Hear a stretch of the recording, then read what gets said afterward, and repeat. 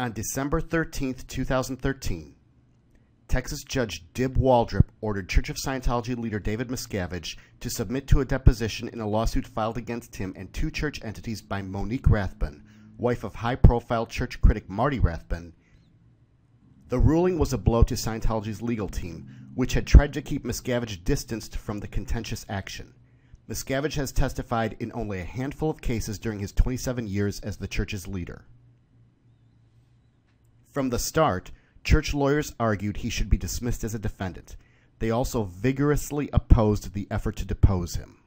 Despite best efforts 2 days ago during 4 hours of argument by his blue-chip local legal team, Miscavige apparently will be coming to Texas for a deposition in the high-profile case. I can't emphasize enough how opposed we are to having Mr. Miscavige sit for a deposition in this case, Miscavige lawyer Lamont Jefferson told District Judge Dib Waldrop.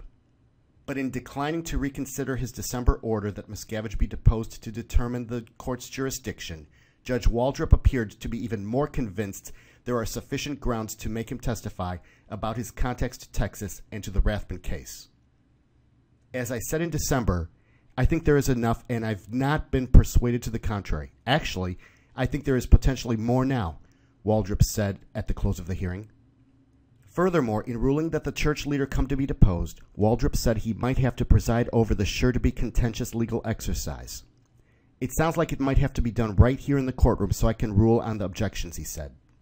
Afterward, Tony Ortega had an opportunity to interview Ray Jeffrey, Monique Rathbun's attorney.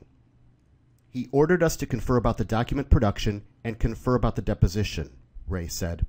Of course, they're almost certainly going to attempt some kind of appellate remedy, what's called a writ of mandamus.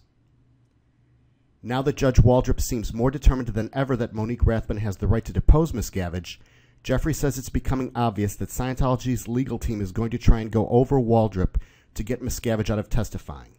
A conspicuous addition to Scientology's legal team was the arrival of Wallace Jefferson, who only recently stepped down from his position as the Chief Justice of the Texas Supreme Court. At the last two court hearings, Wallace has been seen taking notes as his brother, Lamont, has represented Miscavige and argued for hours on Wednesday in a vain effort to convince Judge Waldrop that Miscavige shouldn't be deposed. Jeffrey thinks Wallace Jefferson was brought in to prepare appeals, and he expects that Scientology's legal team will soon be going to a state appeals court or the state Supreme Court asking for permission to file for a writ of mandamus. Clearly, this is not the end of the story.